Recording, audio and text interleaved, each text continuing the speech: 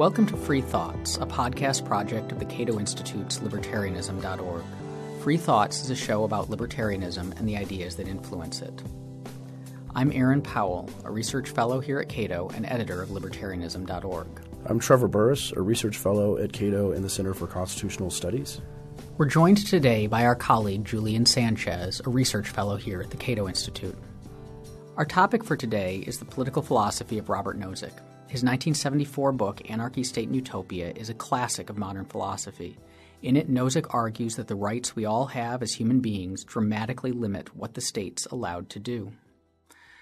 So, Julian, Nozick's Anarchy, State, and Utopia is was enormously influential at the time it was published. It won the National Book Award. It's considered by many the work of libertarian political philosophy. Can you tell us a bit about why it had the impact it did, and also maybe is it still relevant today? I think it is, although let's bracket that. I think in part the influence of that book is in substantial part a kind of historical I would say accident, but a product of happenstance in that it came right on the heels of another tremendously influential book, John Rawls' Theory of Justice. And so, I mean, just as a kind of a practical matter, this was one of the first strong responses to that book. And so, as a matter of academic practice, it made a lot of sense in sort of intro political philosophy classes to pair them together. But it's not just that, of course. I think it's also an incredibly inventive book and one that is resilient, I think, and relevant today in a way because of Nozick's sort of broader approach to philosophy. He was notoriously an intellectual explorer. You could, if you wanted to be pejorative, you could say dilettante, but he didn't, as many philosophers do, pick a tiny corner of the universe of philosophy and sort of churn away on it for an entire career. He moved from Anarchy, State, and Utopia to a book that ranged over metaphysics and epistemology and questions about personal identity and truth, to the theory of rationality, to questions about scientific objectivity and the origins of universes. So this is someone who ranged over an enormous domain philosophically. And this wasn't just, I think, a matter of personal disposition, but of a philosophy that a kind of philosophy about how to do philosophy that he first sort of sketches in the introduction to Anarchy, State, and Utopia, and then perhaps more elaborately in the introduction to his next book, Philosophical Explanations, which deals with what he calls non-coercive philosophy.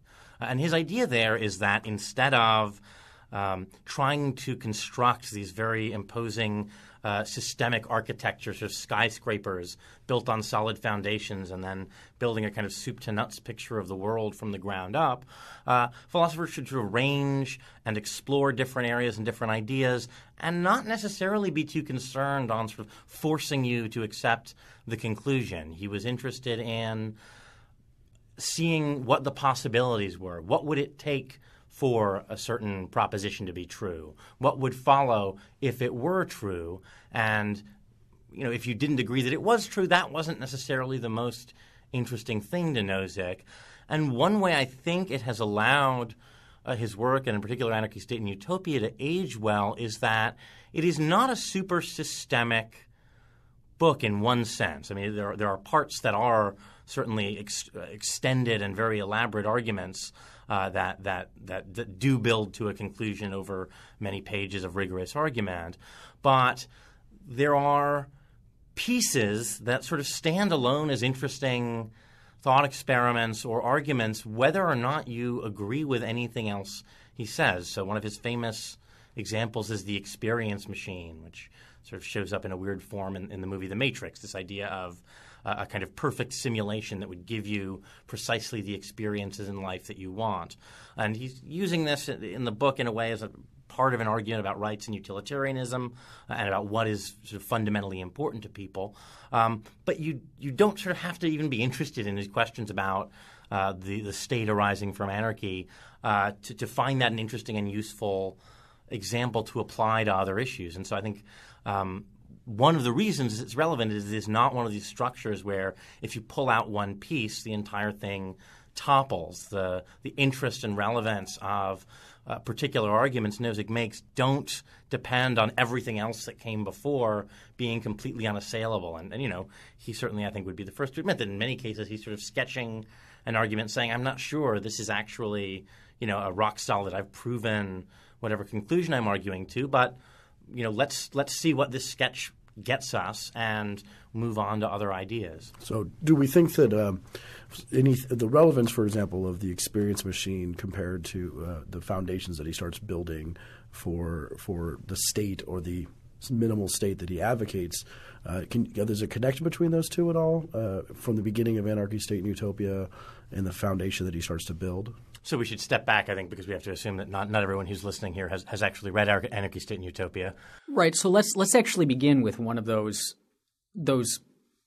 basic ideas that perhaps most of his argument would fall apart without, but is also something that many have accused him of being a little bit sketchy on, which is the notion of rights. Mm-hmm. He starts the book by saying that humans have rights and builds everything else upon this very strong conception.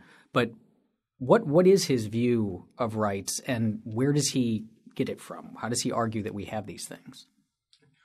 So I actually think it's important to recognize that at least in the first part of that book, right, the title is sort of a map to the book. You can basically – it is split, in fact, into three main sections, one basically dealing with anarchy, the second with the state. This is sort of the response to John Rawls and dealing with questions of distributive justice, and then the final on utopia, the idea of libertarianism as a framework for utopias. And so most of the discussion of rights comes in that first section, anarchy. And the mission sort of this first third of the book is really to rebut the anarchist. It is a response to sort of Rothbardian libertarian anarchists who believe that if you accept a strong view of individual rights, self-ownership, and property rights, that sort of obviously follows that a state is illegitimate. And I actually do think it's important that he starts here, because I think in philosophy starting points are tremendously important. I think you see a kind of pattern that if you start with the assumption, well, look, the world is full of states, that's what we have, and what should the state look like, you are likely or more disposed to end up, I think, with stronger statist conclusions than if you start from the question, how can it be that a state is justified at all?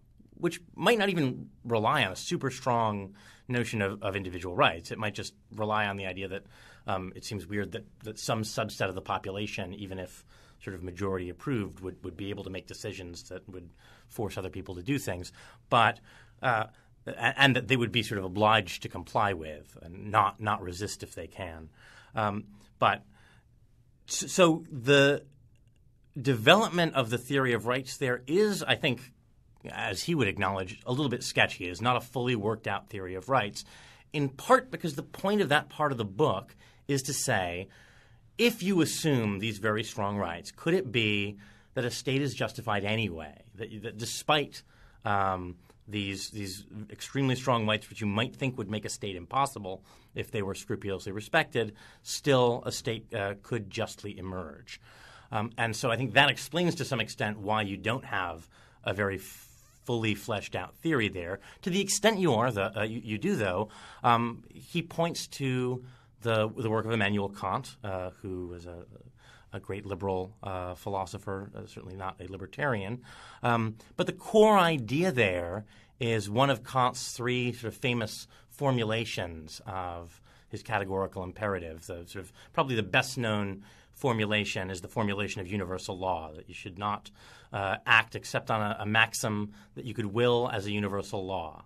And there's lots of famous problems with that formulation. If the maxim is, kill people when it would benefit you, then it's pretty easy why that gives you moral rules everyone thinks are right. But it's not clear exactly what maxim, what the level of universalization should be. So, become a doctor. Well, if everyone were a doctor, we'd all starve because there'd be no farmers. That doesn't seem right. So there's questions about how to formulate that maxim. But the other one of three other famous formulations of the categorical imperative, which Kant claimed were all equivalent, there's a huge sort of secondary literature on how and whether that's really true, was the the formulation against treating others as means, the kingdom of ends. Well, it's a separate formulation. Act as a member of the kingdom of ends, but that you should treat humanity. That's right. It's the formula of humanity. Treat humanity always, never only as a means, but always also as an end in itself. And Kant thought this applied to you too, so you couldn't treat yourself in certain abusive ways.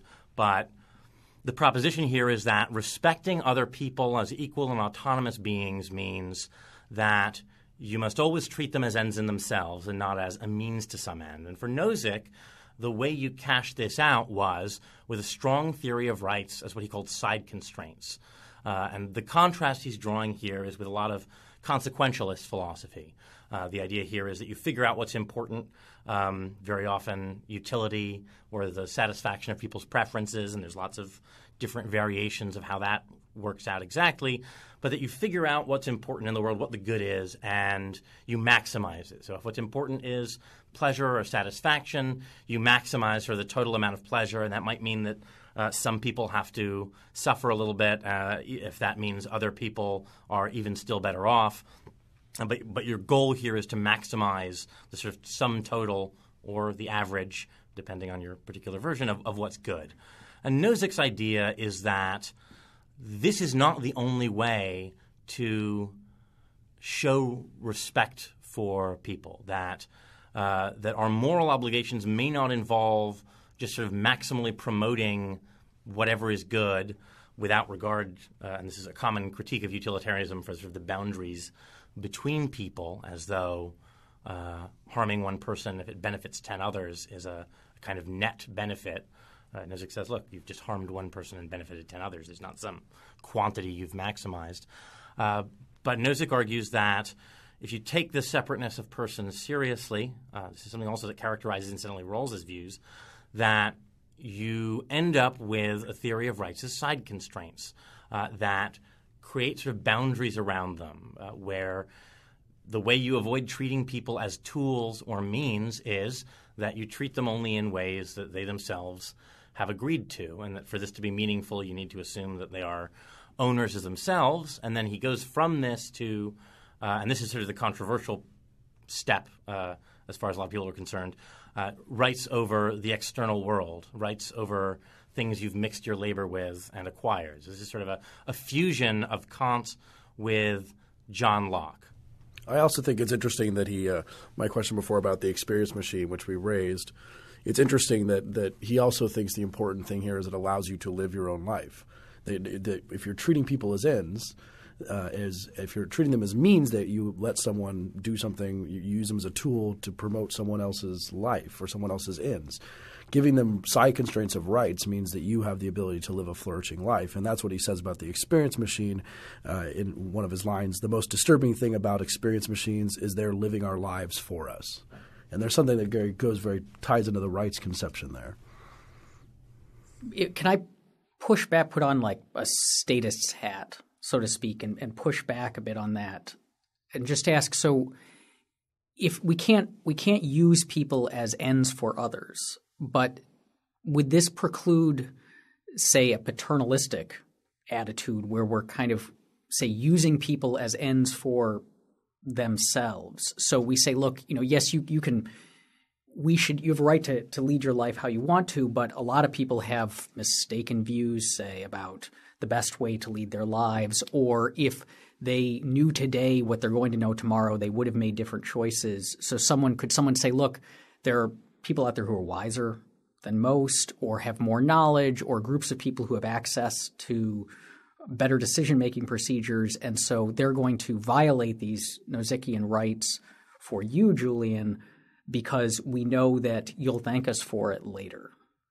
So I think this, in a way, is maybe best answered by some of the discussion Nozick gets into in that third section, the Utopia section. There's a famous sort of passage there where he rattles off a kind of list of different famous people, some of whom probably in 2013 would not be familiar names anymore. But he sort of runs the gamut. So I guess you could, if you wanted to do it now, you could say, Lady Gaga and Pat Robertson and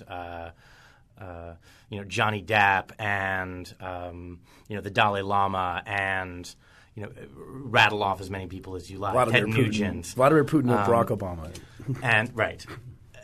And I think the argument you would make is that people are sufficiently diverse, first of all, that it's just unlikely to be the case that anyone is wise enough to know what constitutes the good of others.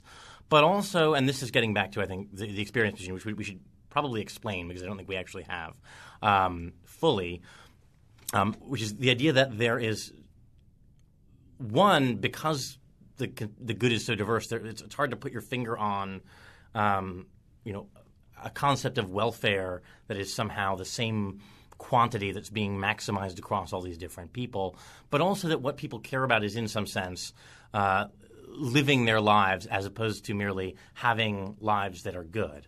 And so to kind of flesh that out, the experience machine is a thought experiment.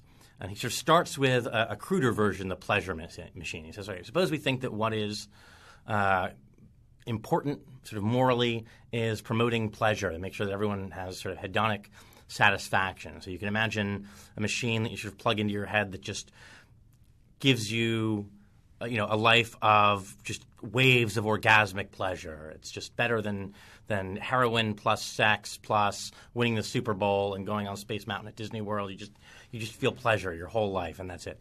And he said, well, that doesn't actually seem very – that might be fun for an hour, but that doesn't seem like a very attractive life, even if you could have sort of an IV drip that would keep you fed for 50 years of this.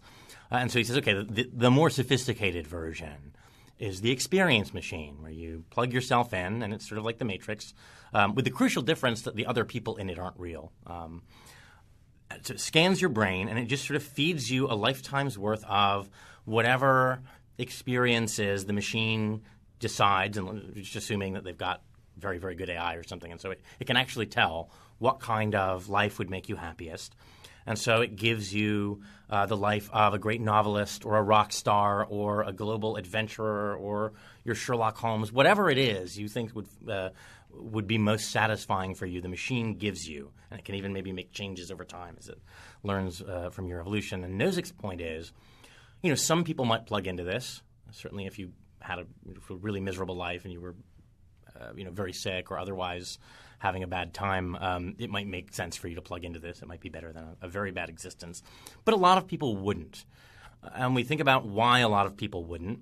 And they think, well, first of all, people don't just want to have pleasurable experiences. They want to do things. It's not just that I want to have the experience of feeling like I am a great writer and be, the experience of being invited on the talk show and people, saying nice things about my books. I actually want to do it. And I want those reactions in some sense to be authentic.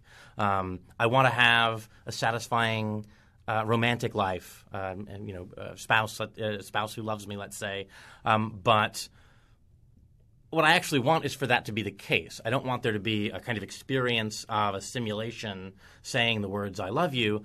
I actually want to be engaged in a real relationship with another human being. And so the point of this in some sense is dual.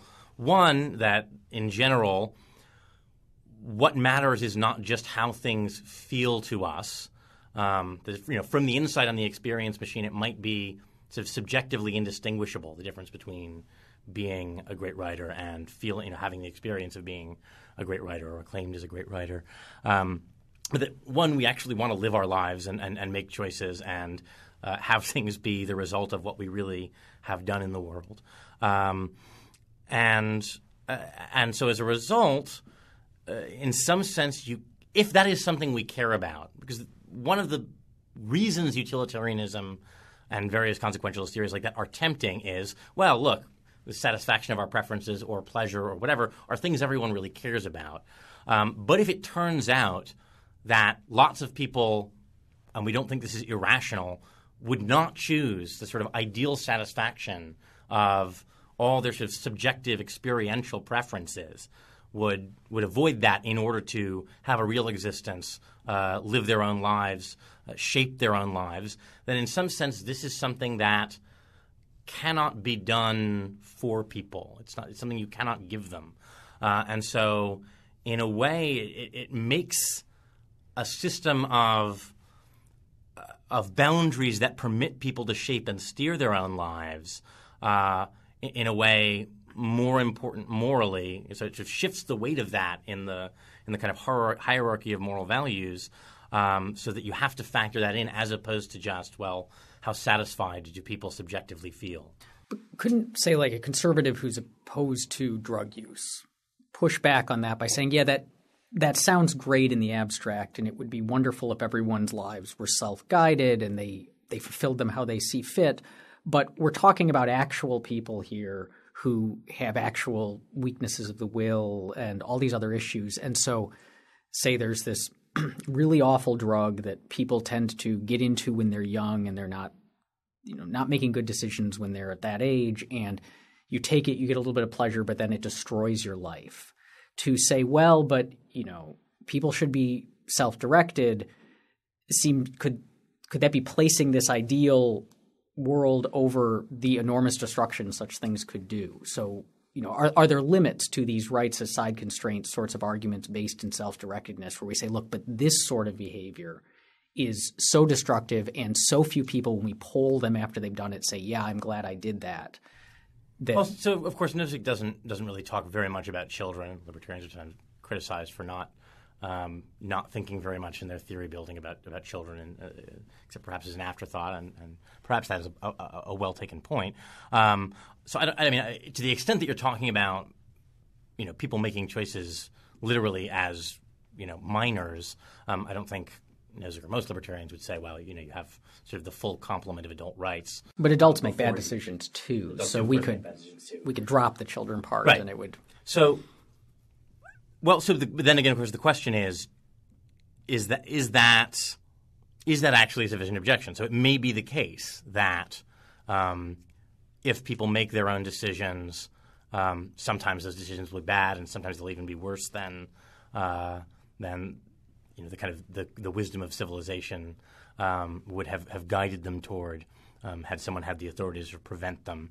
But again, I think probably what Nozick would say here is that to the extent that we respect people as autonomous beings, if the reason that what happens to people matters in a way that's more important or generates different moral rules than what happens to animals. And we tend to think for animals you might be ethically obligated not to torture them or cause them to suffer needlessly, but basically whatever obligations we have toward animals are basically just about promoting their welfare and not about respecting their autonomy. I think for Nozick, what distinguishes people is that they are fundamentally choice-making beings, and that includes accepting the possibility that their choices may go wrong. But that if all that were important were kind of maximizing how well people's lives go in retrospect, then we would not be importantly different from animals. That aspect of autonomy of deciding on your own good would be missing. And I mean, there are other, I think, pragmatic arguments one might make as well. But from the perspective of rights, I think Nozick's counter would just be that's not the centrally important thing. That not regretting your choices is actually not more important than shaping your life, even if you shape it badly. What's important is that it is your life to shape. Now, that said, of course, people can also choose to join communities where there are strong pressures to conform to whatever people think the best kind of life is. And so, again, we get to that third section of the book where one of the ideas is that people might choose to live in communities where drugs are not allowed. I mean, people in real life do, in fact, sometimes do this, right? You check into rehab if you have an alcohol problem, or you at any rate live with the Amish permanently. But you choose at any rate to live in a community where those temptations aren't present. You join a church where where there is strong pressure to avoid those temptations. So if we go forward from the theory of rights, I think it's interesting we have, first the straight paternalism, you can't put this in your body, which is something, as you said, a conservative would say, or even many liberals or leftists. If it's sugar. Yeah, if it's sugar or salt. But we could go forward to rights for private property acquisition, which Julian mentioned, sort of Lockean in its sense, and maybe not a perfect philosophical move, but Nozick never really said he made perfect philosophical moves. But after you have property, and now we have a different type of maybe violation, possible violation that could make people's lives better, which would be distributive justice of some sort, the welfare state. What does Nozick say about how property rights exist, and then how maybe welfare state is possible or not, or worthwhile or not?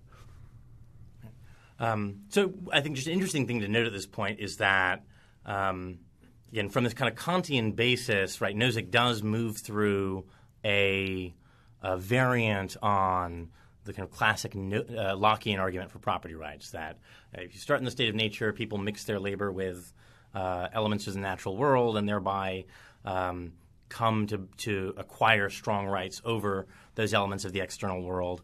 A lot of thinkers – I think it's probably G.A. Cohen is the most famous here, have sort of agreed with Nozick up to that point and said, well, if you don't grant that part, you can assume all of the self-ownership stuff and still end up with a highly egalitarian set of rules. So, for example, suppose it's not that you can unilaterally appropriate any piece of the world, but that other people who might also want to make use of that property have a veto. And so in that case, he argues that to avoid the veto, you would get a very egalitarian distribution of that property. But assuming that much, you, of course, have the obvious problem for any kind of redistributive taxation, which is that for stuff to be redistributed, you need to take it from someone else, and if they have strong rights over it, then that isn't going to work. But even actually bracketing that, I think the argument can work because the point Nozick makes is that most value is not just sort of inherent in natural resources, but is kind of continuously created through people's labor and efforts, and so. We probably don't want to say, I think, taxation is theft. That's like a popular slogan. I don't think it quite captures the sort of complexity of actual reallocation in a democratic society. But he does say, I think it can be seen sort of through the lens of theft, or is in a morally interesting way tantamount to or related to theft, because it involves essentially using people's labor for the benefit of others, forcing their labor to be devoted to ends that are not their own. It is, again, a way of using people as tools by requiring that their productive efforts go to benefit others chosen by the state. And so I think in some sense you can even bracket the external world, the external resources argument and still get a fair amount of the way by noting the way in which there's something sort of morally unattractive about the idea that the value people are creating through their labor is being sort of without them having any say in the matter, certainly about what proportion of it there is going to be redistributed, being used for ends that they haven't chosen. I think this gets at an issue that shows up in a lot of egalitarian socialist sorts of arguments, which is this lack of appreciation for how much of a connection we feel to the products of our own hands or the value that we create, that egalitarians often they value certain sets of rights very, very highly. So our right to freedom of speech or freedom of conscience, belief, and they say because it's in a sense it's more damaging to us. It's extremely damaging to us to have those things limited, to have our conscience to be said you have to hold a certain set of beliefs or you can't say these things. But they seem to discount how much of a connection we feel to. I actually think that's wrong. I think that that might be a fair sort of argument against sort of mainstream modernists, progressive egalitarians. I think it's certainly not true of Marxists, right? I mean, the idea of the alienation of labor is, in a lot of ways at the heart of the Marxist indictment of capitalism, the idea that that people are compelled by the capital system to labor, as part of some process that creates, basically widgets for someone else's use in a way that is disconnected from their own lives. So they're going and they're pulling a lever on a conveyor belt for 10 hours a day, and then alienated from the products of it in a way that saps a lot of the meaning from work. But is that a distinction that the egalitarian critics of Nozick would recognize? Because so in that Marxist conception, we are, due to these economic structures that are kind of forced upon us by those more powerful than us, we're forced to labor, and then we're forced to have the products of that labor taken from us, alienated from us. But if what we're talking about here is something more just like redistribution, broadly speaking, then that redistribution would also exist in a economic system where we're each laboring in ways that we want, producing things that are meaningful to us, that we don't feel alienated from it, but then a portion of that is taken from us forcibly in order to redistribute. Well, so stepping back, I think the argument Nozick makes that I think does sort of work across the board here is similar to that, but that just that most discussions of redistribution take kind of the sum of social wealth as something that just exists to be parceled out, and so and from that point of view, if some people are far wealthier than others, that just maybe it's sort of arbitrary and crazy. But the point that of course Hayek also stresses is, wealth isn't just there to be distributed, and that in fact even the word distribution of wealth is somewhat misleading. It gives the idea, presents wealth as something that kind of drops into the world, and then you have a political system that parcels it out according to some formula, when in fact wealth is often produced in unpredictable ways, right? I mean, people innovating and creating new things, new forms of wealth that didn't exist before, and that to the extent that wealth comes into the world, attached to particular minds and bodies and productive capabilities, you need to sort of pause before you even get to ideas like distribution and say, well, what entitles you to essentially determine how that wealth is going to be distributed? What creates that right? And so, I think the counter is, of course, existing sets of property rights themselves are themselves a kind of distributive mechanism. They are the product of state coercion themselves, and so there isn't all that much difference between a kind of explicit distribution and one that arises through the operation of a set of state-enforced property rights. And that's an argument that you can go back and forth on for quite a bit.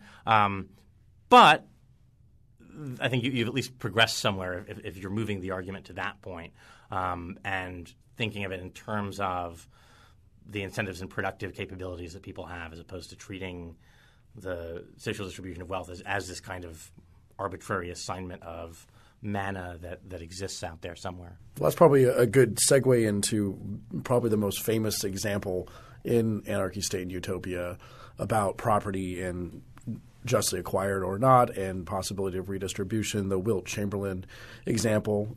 Wilt Chamberlain was a 60s and 70s basketball player, for those who don't know. So we could update it to the LeBron James example, possibly. It's an important one because at the time, and this has actually been weirdly misunderstood in a terrible piece that showed up in Slate a couple of years ago. But the reason he chooses Wilt Chamberlain is that at the time, Wilt Chamberlain had just signed a contract for what was at the time the sort of the highest salary that had ever been paid to certainly a professional basketball player, maybe a professional athlete, period. And so there was a lot of discussion in the press about whether this was reasonable, whether this was fair for basically one person to make so much money just playing basketball. And so his his choice of Wilt Chamberlain there was to say, okay, let's take this guy example that people think is a sort of egregious unfairness or inequality, and the example works as follows. And I should say in advance, this is an example whose point I think is often misunderstood. Whether or not what I think the correct sort of reading of it is Nozick's, I'm not totally sure. But I think the interesting point of it is slightly different from what it's often taken to be. But the example works as follows. Let's start assuming your favorite theory of a just distribution of resources.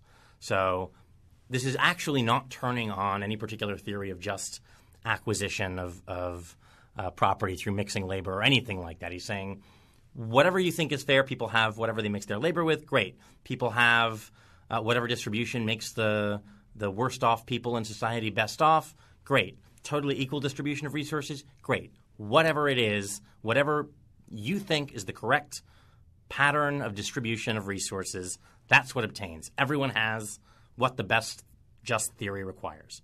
And then he says, now suppose Wilt Chamberlain and a few other people are agreeing to put on basketball games, and everyone or not everyone, but large numbers of people voluntarily go to see those games. And let's say there's even a bucket where the amount. I think he forgoes his salary, right? He just says, I think in the example, he says, I'm going to have a bucket that says money for Wilt.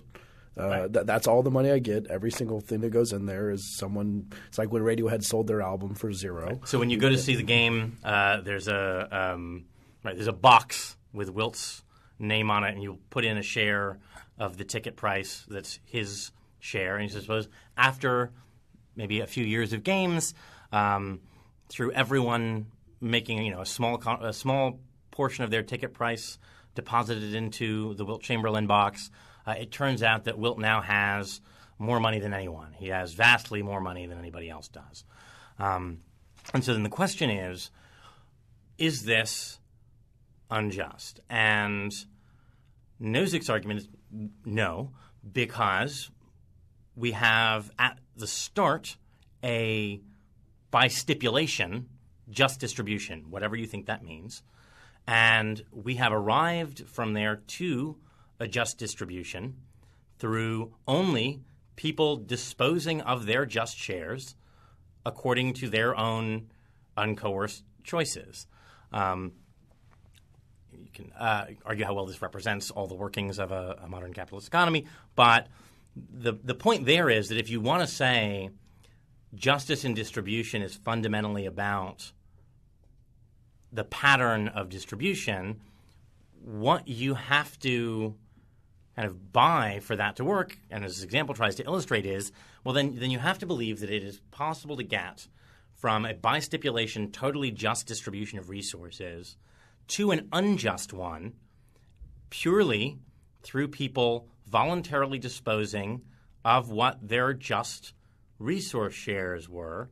And you sort of have to ask, well, if the point of having resources, if the point of having something that is your just share of resources isn't that you then get to use it in the way that you think is best, then it's not clear why you care about what people's share of resources is. And so he says, look, there's got to be something wrong with a theory of justice if it says that through this process, people just voluntarily disposing of what is by stipulation their just share, then there's got to be something wrong with that.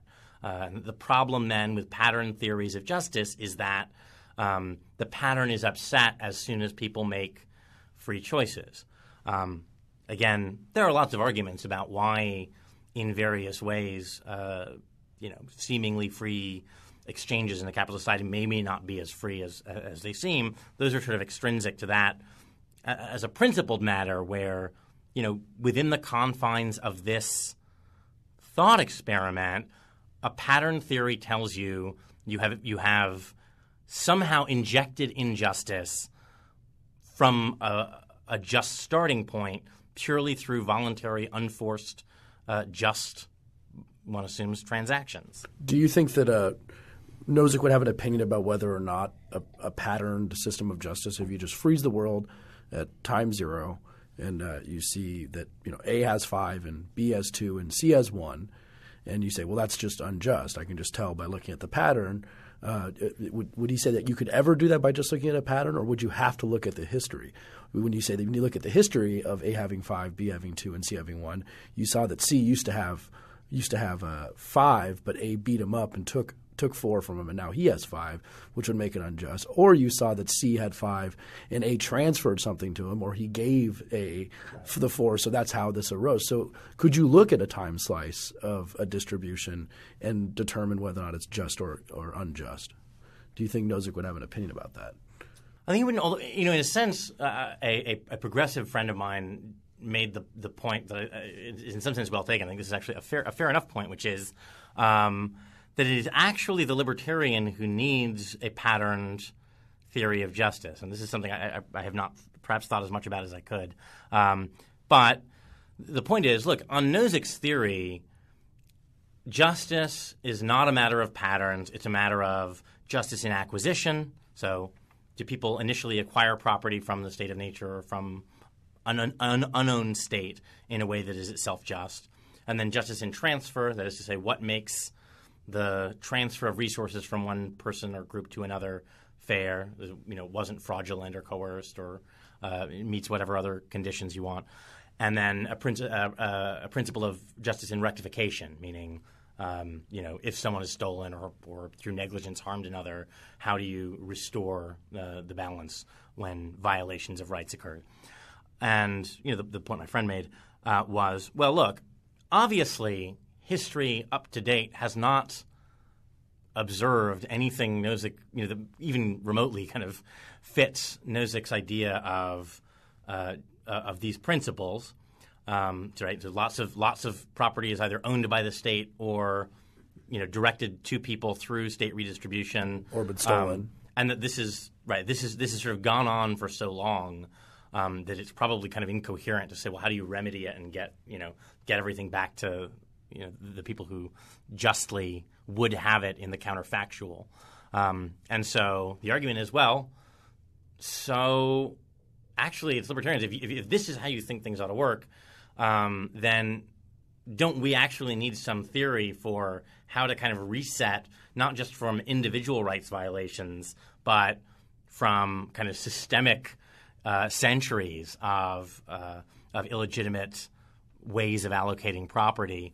And Nozick himself actually at one point in the book sort of acknowledges this. I mean, it's like I think a footnote or at least a very brief passage where he says, well, of course, right, history doesn't look like the thought experiment I've constructed, so maybe you would actually need some kind of one-time reallocation to get back to a sort of fair starting point. And then from there, you can just have a historical theory. But he doesn't really get very far into what that would look like. Well, I think it's interesting, too, because libertarians – I think this is a very good point that we have to deal with head on.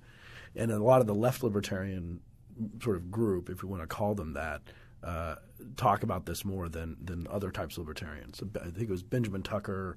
It was an older philosopher who's featured on the site, I think, talked about, we can't have the railroads, the corporate form, like everything about this has been skewing the world unjustly.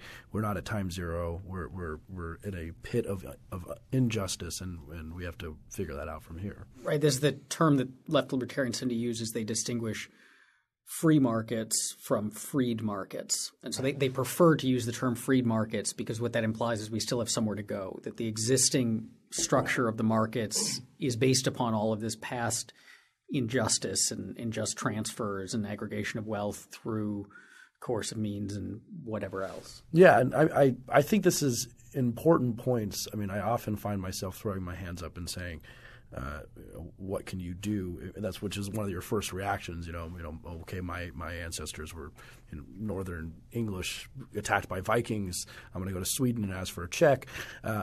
What you can do is the difficult problem. There are more direct things. We can give money to the people who were interned in Japanese camps, because they were actually there, but maybe distant ones not so much, or at least learn from history better so we don't have so many unjust transfers. I don't know if it sinks libertarianism, but it's something we definitely should be concerned with.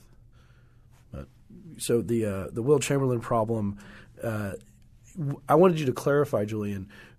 What did you think that how it's misread? Right? You think there's something that people think it stands for, the Will Chamberlain example, that is not exactly what it stands for? Well, so what some people object is, look, Nozick is just assuming the sort of strong property rights that he thinks he's sort of proving. That's to say, he assumes that there is nothing unjust when people voluntarily transfer their money to Will Chamberlain, and he ends up with a vastly unequal share. He's just assuming that the right to your share means a kind of unlimited right to dispose of it in perpetuity in some way. And I think that sort of misses the point, because I think the point of the example is almost in the form of a reductio, which is to say, if your theory entails that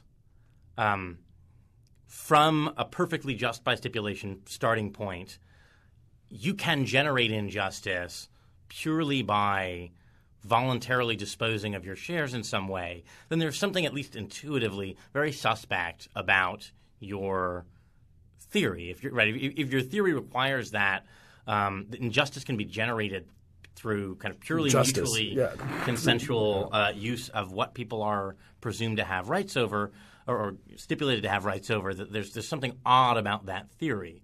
And I think that's a fairly compelling argument. I will stop for a second and say there are probably ways in which you can counter that, because I've tried to think about what is actually a better kind of counter argument to the Wilt Chamberlain example. And one of them is that there are effects that are emergent. So you might imagine a lot of people who own factories that are emitting pollutants of some kind, but which if you take any individual factory, there's basically no harm. If it was just that factory, it wouldn't harm anyone. And so you could say, well, each factory kind of taken individually is not doing anything wrong. They're using their own property in a way that doesn't actually harm anyone or violate anyone else's rights. But it might be, let's just forget what you think about current environmental debates. Let's just stipulate for the purposes of a thought experiment that if there are a whole lot of factories emitting different chemicals that sort of combine in the air, there are sort of aggregate effects of that do in fact harm a lot of people. And you can say, well, so this is a harm that eventuates even though everyone is doing something that is individually not harmful to others, but is on aggregate harmful to others. And so someone might say, well, the fact that someone ends up with a wildly disproportionate share has all sorts of other consequences in terms of the disparate power it gives them, and that is by analogy to the sort of pollution example, a way that, yes, through people doing things that they're individually entitled to, taken in isolation, you can have aggregate results that are not in fact just or that are unjust in some way.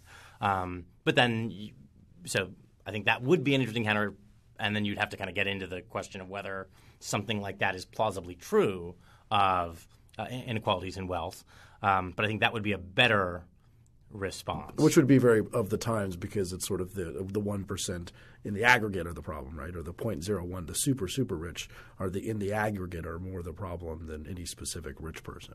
I think is sort of one of the emerging critiques of wealth inequality. Well, it is an argument. I've always thought that this was the argument against inequality that libertarians sort of have to take most seriously. It's a better argument against inequality, whether or not you on net think it is persuasive, which is you can't totally separate inequality of resources from political inequality. That if you allow wealth to be so concentrated that there's a small, some small number of people who have, more than the entire bottom half of the population combined, that those people will necessarily sort of dominate politics and exercise that power in ways that harm other people or subject them or make them subject to their will in various undesirable ways. And that's, I think, an argument that we can respond to in a whole lot of ways. I mean, one argument to make is just that the question then is, where do you concentrate power in a way that will have the ability to undo right, the the concentration of resources and when does it kick in. But in a way, I think that's a better kind of argument because it's at least sort of getting at the right kind of concern, which is the exercise of control and the exercise of power over other people, as opposed to inequality in itself. Just the raw fact of a particular distribution being problematic. And so I think that, in a way, is advancing the ball to a more useful place. That sounds like an episode in of itself. So a lot of these concerns that we've raised or counter-arguments that we've raised are about there's a given problem that people think is there and we're going to rectify it somehow, and the way we're going to rectify it typically is state action. So let's use that as an opportunity to move into a discussion explicitly of the state. But first, let me just kind of summarize where we've gone and where we are now before we talk about the state. We've had Nozick say individuals have these rights which function as side constraints. So they're things that you cannot violate, no matter how good the consequences might be, no matter what other reasons you might have. There are always limits on whatever action you might take. And he derives those from, or to some level bases those in this Kantian notion of treating people as ends in themselves, the need for people to be self-guided in their lives. He then moves into one of the offshoots of that is these strong property rights, that we have a right to the product of our own labor, and that it's not permissible to take from us, that he has these principles of justice in holdings, acquisition, transfer, and rectification. And so the question then is, these are all very strong limits on permissible actions. Yet Nozick is not an anarchist. That much of the book takes the form of an argument against the anarchists, who he seems to be saying, like, look, in the beginning, I'm going to accept your views of rights, but it's not going to take us where you think it's going to take us. So given how strong these rights are and these property rights are, how do we get to a state, and what sort of state can we get to from that very strict foundation? So we get to what Nozick calls a night watchman minimal state, and the argument here is actually fairly sophisticated, somewhat technical, involves some sort of game theory at some points, and so it's hard to summarize accurately, but I'll give it a shot, though really you should probably just read the book if you want the fully developed version. So he starts with, I think, an idea that will be familiar to libertarian anarcho-capitalists, which is in a stateless society, because it's not very efficient for everyone to just sort of enforce their own rights, you would tend to get what he calls protective associations. And by enforce your own rights, what he means is like defend yourself. So someone's coming to steal my stuff, I'm going to be the one who – or your stuff has been stolen, or you have been defrauded, and you don't want to just go and punish the person who you think has done it. So this is massively inconvenient for those of those of us who are not Chuck Norris. I think it's interesting. I mean, he does start with the idea too that anarchy is not going to be total chaos. I mean, he basically says, yeah, a lot of things. The people will have moral constraints on them. It's not going to be complete chaos. But then you're going to have a problem that, if Thargor, 7'5" Thargor takes your stuff and you're 5'4", you're not going to be able to get it back. So let's have some protective associations. Right. So his idea is that there will be these protective associations which sort of specialize in enforcing people's rights, and that certainly at least for conflicts between their own clients, they will want to have some kind of clear procedures for determining guilt and innocence, determining liability, and enforcing appropriately. Everyone will also – one of the things they'll want from their association, he suggests, is to be protected from the unreliable enforcement of other people. So the idea here is if someone says, you defrauded me, you harmed me through negligence, I'm going to extract compensation for you, you're going to want your association to step in and essentially say, okay, well, wait, you can only extract retribution from our client if a certain reliable procedure to determine guilt or responsibility is used, and so we will protect our client until we are satisfied that that procedure has been met and that this person does in fact owe such and such. Just to clarify, these productive associations, just because this is a pretty abstract idea, we're talking something that looks kind of like a combination of a HOA and a insurance company and a private security force. Basically, yeah. A kind of private mini-state that's just there to arbitrate disputes and enforce rights. But one that you go and sign up for, like you sign up for cable internet service. Oh, Aaron, who is your protective agency? Oh, I'm on Blue, and you Blue, cut them in Blue one Arrow, check, and they give you these services. And so the argument Nozick develops is, look, what will happen over time is that because actual conflict between agencies would be extremely costly, right? This isn't just sort of market competition of the kind where you go out of business if your product is outcompeted, but if it comes down to it, physical combat competition, that over time there will be sort of an advantage towards converging on one agency, which is the strongest, the most able to enforce its requirement that its clients will only be punished subject to procedures that the agency itself believes are appropriate. And so one kind of key premise here is that once you outsource rights enforcement to a third party, and even if you don't, frankly, because people have often different judgments in complicated cases about contracts or fraud or negligence, about who exactly is responsible and for how much, even when they know sort of all the facts about their own actions. But certainly when you are outsourcing this to a third party who may not know whether or not you're guilty of assault or theft or whatever it is, that there's a sort of epistemic problem. What procedure is going to be used to determine when it's appropriate for rights to be enforced? Am I within my rights in protecting you against someone else's assault, or am I violating your rights because you do have a right to kind of forcibly extract compensation? You can sort of be reasonably ignorant about that, and so you can be justified in sort of preventing someone from extracting retribution or compensation, given that you in good faith have a contract to protect that person, and you don't know that they really are guilty. And then also just sort of the fact that there will be a tendency to converge over time because basically the biggest and strongest agency will reliably be able to prevent enforcement against its clients except according to the procedures that they approve of. And this is a huge marketing point, right? If you're a client of the strongest agency, you will only be subject to that agency's approved procedures for determining guilt or liability.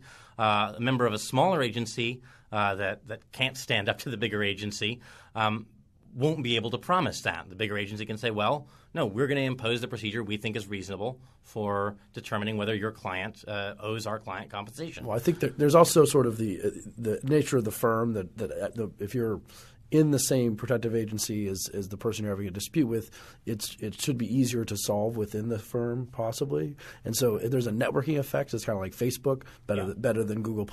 The more people who are on it, the better it gets. So then what do we get after that if we have a conglomeration of them? And so Nozick's argument is that what will emerge over time is either a kind of geographic monopoly within a given area. The strongest agency will then be the one that basically gets all the customers, because you don't want to be the customer of the weaker agency that can't effectively enforce your rights or promise that it will do so. Or you'll get a kind of macro federation that will be, tantamount to that, which is to say there will be some kind of umbrella alliance among agencies that are roughly equal in strength to agree on procedures or some kind of super arbitrator that will arbitrate conflicts between them. But this will be basically equivalent to a geographical monopoly on the use of force that is the classic kind of sine qua non of a state. And let me ask about how realistic this is. I mean, granted, this is a hypothetical story meant to tell not how states actually emerged, because of course it's not how any existing state actually emerged, but how a state might emerge without violating the rights that he set out in the first part of the book.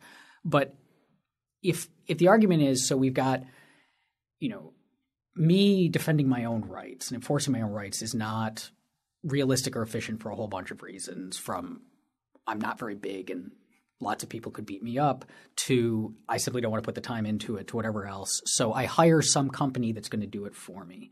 And there's lots of these little companies that are competing. But at some point, because these companies, it's much more efficient to work things out based on a set of procedures than to go to war with each other.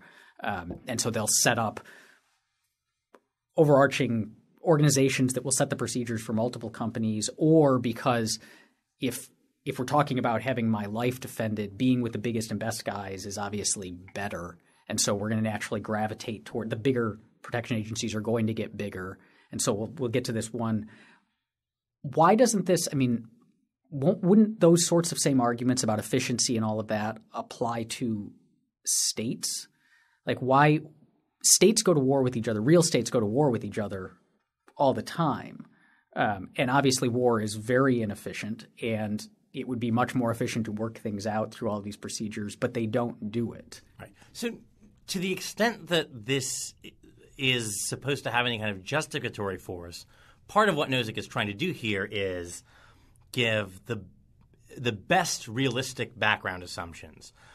So, I mean, sometimes you can't just assume that everyone always perfectly respects everyone's rights and there are no there are no real conflicts. That's so unrealistic as to be not very useful. Plus, we wouldn't need any of this story about protection agencies in the first place.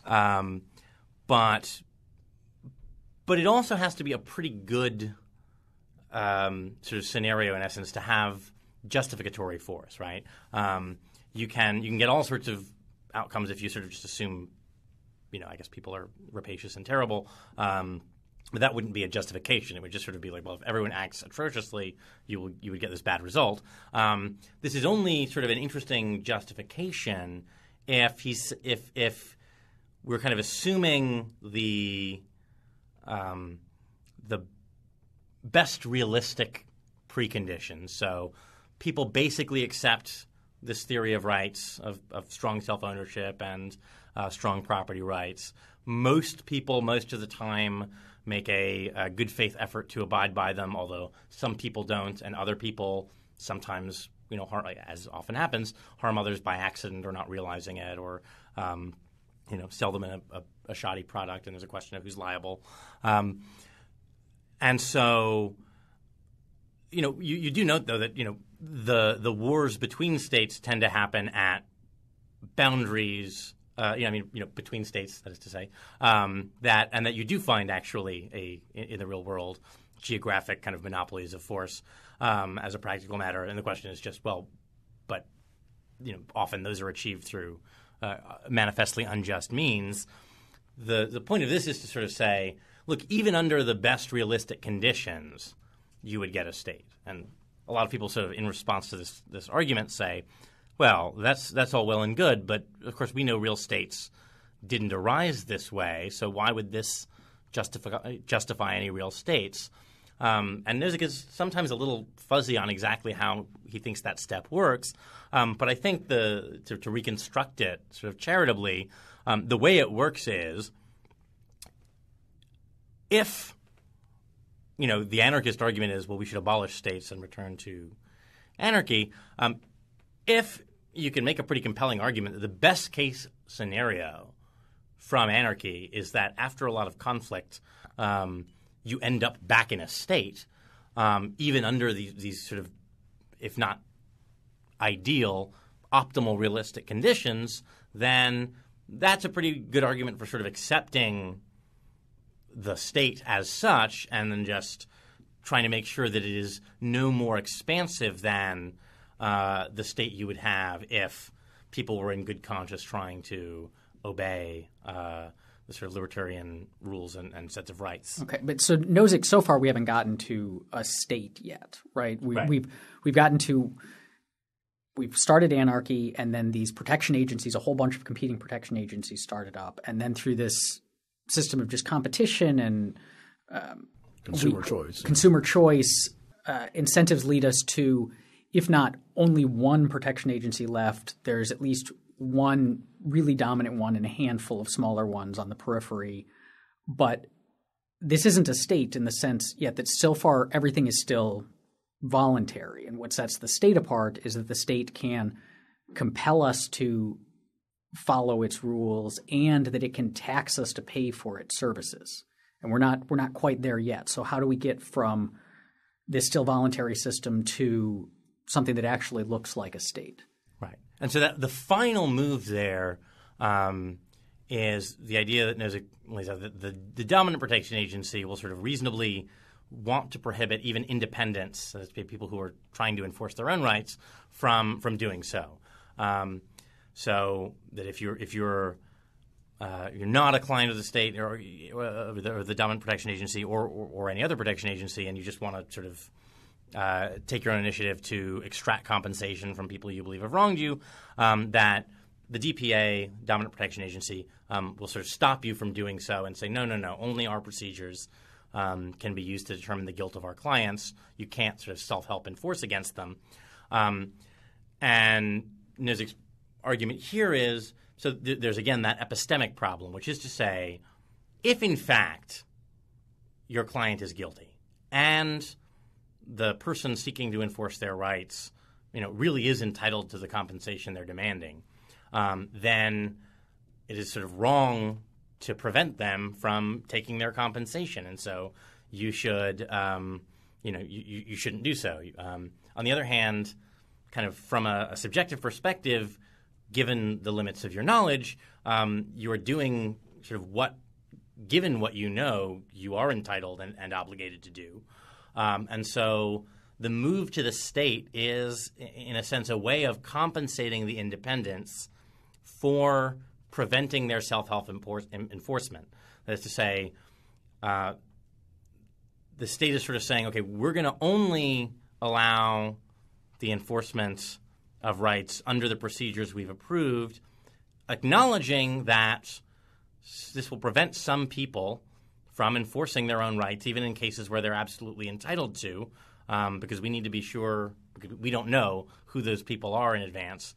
And so the idea here is, well, that's given the sort of uncertainty about whose rights have been violated, who is guilty or liable, who is owed compensation, they're acting reasonably in doing this, and indeed everyone will want their protective agency to do just that, which is to say ensure that only its procedures can be used to enforce rights.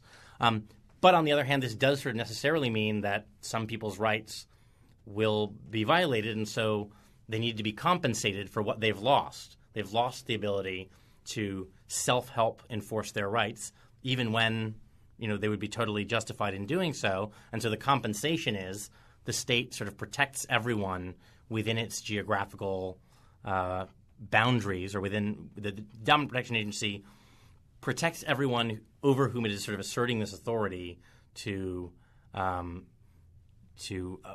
approve the procedures used for rights enforcement. And so you end up with an organization that is, without any really invalid steps, protecting everyone within its domain. It's sort of the invisible hand of the state, right? It's like the spontaneous order of the state. It's not consent. I mean, everything is consensual there, but it's not a social contractarian viewpoint or anything of that sort. Sure, but spoiler alert, most anarchists don't buy this argument, and they think there are problems with it. And I confess, there are parts of it that feel deeply dissatisfying to me. And I think it's that the crux of it is that compensation issue. So let's say that we all own houses and we all have lawns and we like we all mow our lawns, right? And then I start a service to mow lawns, and Julian and I sign up for it. It's great, and we're the dominant lawn mowing service. But Trevor still likes mowing his lawn, and he's not his own lawn, and he's not harming anyone by doing it. And our lawn mowing service shows up, and we say, look, we'll charge you $10 to mow your lawn for you. And Trevor says, I don't want to do that. I want to mow my own lawn, or I want to start my own service over here to mow the lawn. And we say, no, we're gonna compel you. We're gonna use force if necessary to take your $10. And Trevor says, well, now I've been hurt. I'm out $10. How are you going to compensate me? And we say, well, we're going to compensate you by mowing your lawn. Like, that lawn mowing was worth $10, and so your compensation is you've gotten your lawn mowed, which is precisely the thing Trevor didn't want in the first place. Yeah. Well, I think that that's That's an interesting point for justification of like political authority and whether or not this compensation is justifies the force or compensates for the force. But I think it doesn't really apply totally to Nozick's example because it has the possibility, the very important element of the independence in this is the possibility that they may run up against and accidentally do violence to one of the clients, which is I might not accidentally mow someone else's lawn, I don't think. But like in a world where there's only a few independents left after the dominant protection agency exists, they're still living in this world and may hit someone with their car who's a client of the dominant protection agency, drop something out a window. It's that sort of integratedness that I think makes them take this over. But that would only seem to get us to if the independent has this sort of negative interaction at some point with a member of this dominant protection agency, then the protection agency can exercise authority over that person. But that's not how states work. I mean, you're not like – the state doesn't totally leave you alone unless you do something you're not supposed to do. The state – in this case, the protection agent can take your money up front in order to pay for your rights protection. Yeah. Well, it's funny because we're actually talking about something abstract, but a lot of these issues have not been abstract. Like the idea of self-help in the history of this actual states, not in Nozick's thought experiment, banning self-help from the state. Like in the Anglo-American system, the state doesn't like you to enforce your own rights, and it's not because you may not have a good claim to. The only one left is self-defense, which is I think funny for Julian's point about the epistemic sureness of it. Self-defense is the last place where you have a reasonable fear of imminent bodily harm, so you know immediately like that guy isn't going to hurt me. That's the last self-help right you have. So the state has taken away self-help rights in order even for people who don't agree with the state. So it's just a matter of course, even before taxation, right? That happened, in the 1300s before taxation was really a thing on the level we have it today. And I think another problem I see with this argument is, especially as an argument against anarchism as opposed to just an argument for what a good state would do and look like, is that a state demands an exclusivity on authority. So within a given area, no one else is allowed to compete. But one of the base arguments that the anarchists make is that one of the benefits of anarchism is that this competition, say between any sort of firms, but between protection agencies in this case, will lead to better services. That if a given protection agency starts behaving unjustly or privileging certain people or charging huge rates, they can up and go to a different protection agency. And so it's a check.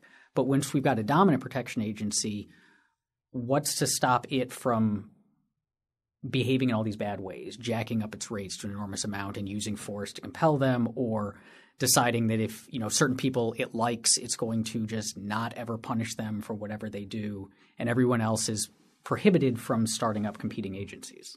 So I will say my recollection is that Nozick does assume that sort of the holdout independents have to be compensated for being kind of prohibited from self-help enforcing, but get kind of the basic minimum protection package, but are not necessarily taxed, if I'm remembering correctly. The point I'd make specifically about that, though, is I think this is sort of implicit in a lot of Nozick's argument, which is the arguments for the efficiency of competition in general assume the restrictions of normal market rules on competition, and you can't really generalize that to competition for the coercive enforcement of those rules itself. That in essence, competition is not necessarily efficient when it takes the form of people with truncheons and guns fighting each other. Yeah. Well, I think that the point about taxation you said is really interesting because I come from the law side here, so all these things we talk about with like when you have jurisdiction over them, and you could if the people who are non-compliant are actually exempt from taxation in Nozick's book, then you have something interesting. You have like a tariff system, which is how the United States was largely funded before income tax. That's a tax on you being in a place. We have authority over you to take because you're here. Tariff, you had to actually do something to get taxed. You could avoid it, but the government was supported almost entirely by tariffs, and so there was no exaction for general. If you weren't trading goods, there was no general exaction to the state. Doesn't it also raise a free rider problem if they can't compel taxation or paying for the services? Because presumably defending people's rights and then having some sort of system for arbitrating disputes and all of that costs money or uses resources.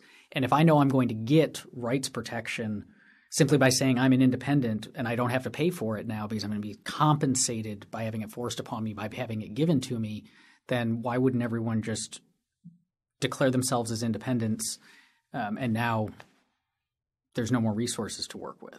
Right. Now, that's the obvious problem. Now, my recollection is that certainly Nozick does make an argument against that being a justification for taxation. I mean, he says basically actually, I think he actually also uses lawn mowing as the example, if I'm recalling correctly. He sort of says, look, the fact that you've gone around and provided everyone with a service like lawn mowing, they haven't asked for, doesn't then entitle you to, insist that they chip in their share after the fact. But I don't remember, does he actually address that problem? The free rider problem? Yeah, I don't remember now if he does. I need to go back and reread it. I don't think he actually hits that. He's sort of assuming that he's sort of moving kind of from – I guess this is part of the problem here is, right, he's moving from a kind of fully voluntary, competitive, protective association scenario where you are not going to get protection if you're not chipping in to a scenario where – right. And indeed, you have a very strong incentive as rights enforcement comes to be dominated by protective associations. The vast majority of people he's assuming will indeed want to pay one of these associations because you'll be in a much worse off position if you are not protected by an association, and better still, you want to be protected by the largest and strongest association. And so then he moves from there, from the single dominant association, to the argument for compensating independence. And I don't recall that he actually then says, has something to say about, well, once that's in place, why would everyone keep paying in if you can still get the same services without it? He may, but I don't remember that. Certainly he doesn't do it at any length, because I would remember that. Well, let's move on then to the last part of the book, which is the Utopia section. So the state that we've developed, let's accept for now that his argument works and we've justified this minimal state, but the minimal state is limited pretty dramatically over what most states do right now. It exists only for rights protection. It can stop people from using violence against you or destroying your property or stealing your property, and it can get you compensation if they do. But that's about it. It doesn't get to do much more. And a lot of people see that as a lot of people on the left, or progressives or communitarians, see that as a really kind of impoverished view of the state. It's not a satisfying view of the state because, first, it doesn't allow for transfers and welfare programs. It doesn't allow for the sorts of regulations that many feel are necessary. Beneficial paternalism, yeah. Right. And it also, in this sense that a lot of especially communitarians have, that the state is simply the community kind of working together. By radically limiting the reach of the state, it's limiting this community, which is very important for people. So Nozick's last section is kind of a pushback against that general attitude, that he wants to say, look, this minimal state, yes, it's extraordinarily minimal by standards of typical states today, but he says it's actually a really inspiring vision. And he does this through this argument that it's a framework for utopia. Right, and the argument there, of course, is that people have very different ideal worlds, or at least the best possible worlds or best possible communities.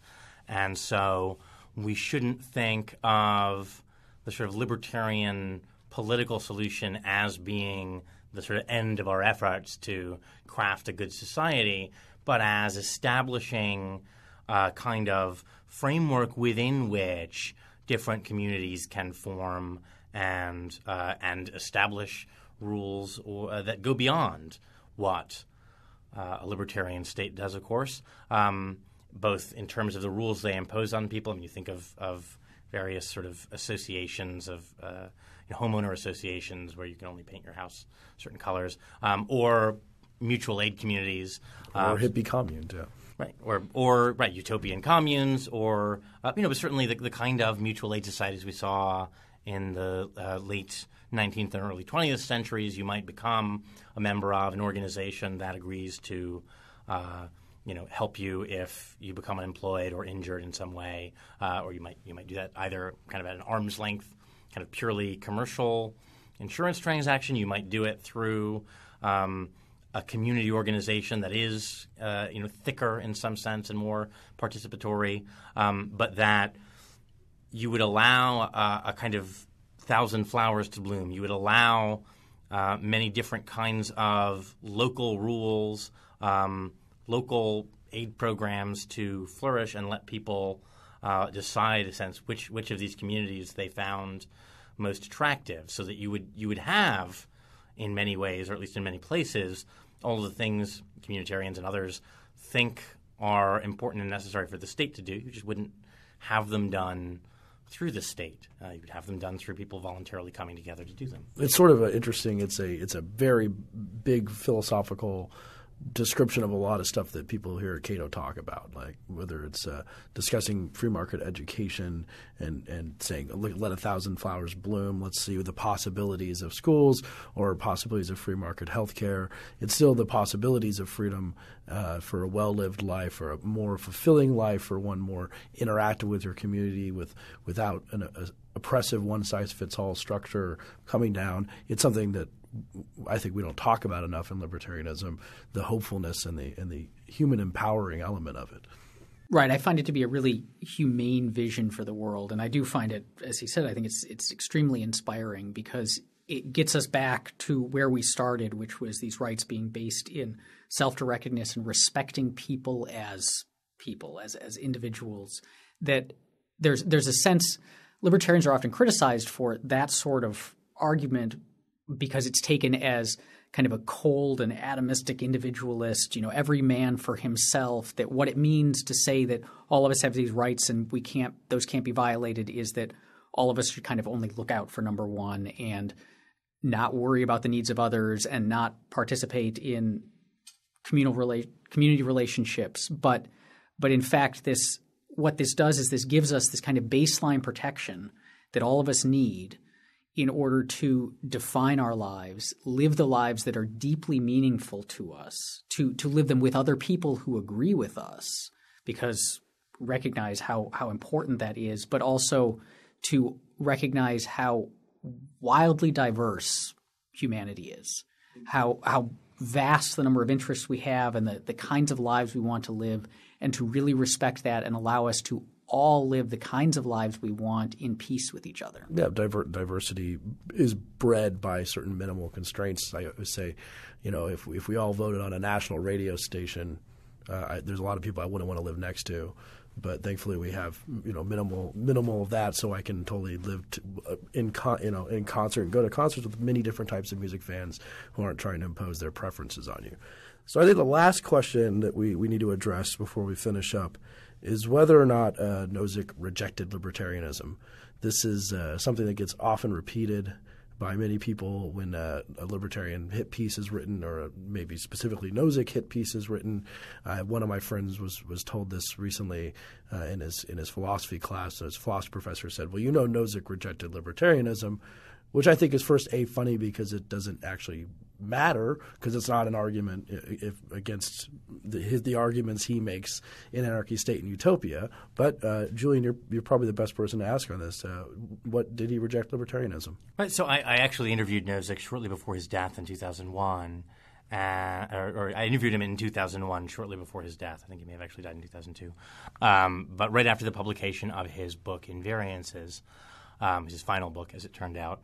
And he had there a section on ethics, what he called the core principle of ethics, that seemed to me to be very libertarian in spirit. And so he affirmed to me that he, in fact, still thought of himself as a libertarian and really always had. There was an essay, I think published in his book The Examined Life, called The Zigzag of Politics, which was widely read, and I think actually reasonably read. I mean, if you read this essay sort of standing alone, it does sort of sound like a repudiation of his former libertarian views, which he describes as seriously inadequate.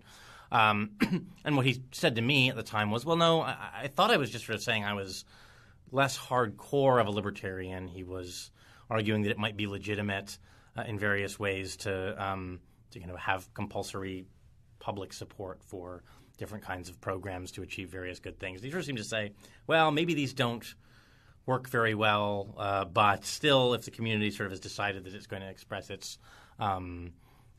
values in this way, you kind of are obliged to go along, and the zigzag of politics will decide which things work and which don't over time. So it sounds not like a rejection of libertarian ideas. I think the kind of way to interpret it consistent with what Nozick is saying is maybe in a sort of a principle of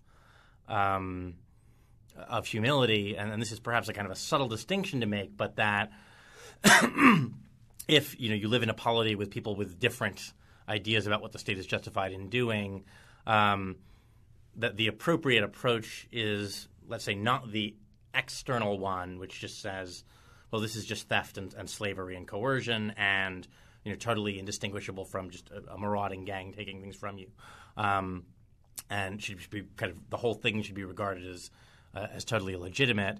A move to sort of an internal perspective, where you can say, well, look, I still think that the libertarian rule set or policies are the best ones, but that this means that you have one of many conceptions of how the state ought to operate that are in competition that will zigzag back and forth, and that you should sort of the correct approach is to sort of treat this as a problem from the inside of convincing other people of your views and while they hold theirs, as opposed to viewing the whole thing as a kind of criminal charade. And I think that's actually probably in some sense, whether you think it's philosophically correct or not, probably not bad advice as a practical matter. I'd like to thank Julian for joining us on Free Thoughts. We welcome your questions and comments. You can find me on Twitter at @ARossP. That's AROSSP. And you can find me on Twitter at TCBurrus, BURRUS. And I am Normative, NORMATIVE.